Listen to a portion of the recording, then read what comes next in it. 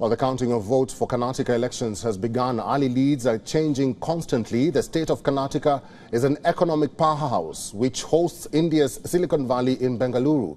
The results are crucial for the two main national parties, the Bharatiya Janata Party and the Indian National Congress. Early leads suggest that the incumbent BJP is trailing behind Congress. Although the numbers may continue to change, the high decibel campaign saw the BJP pushing hard to keep Congress from gaining any momentum. A victory in a major state after a long time could bring Congress back in national contention after repeated failures.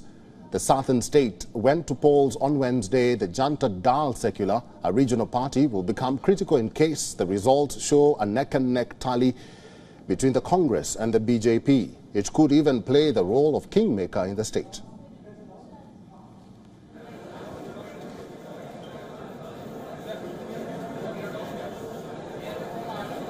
WION is now available in your country. Download the app now and get all the news on the move.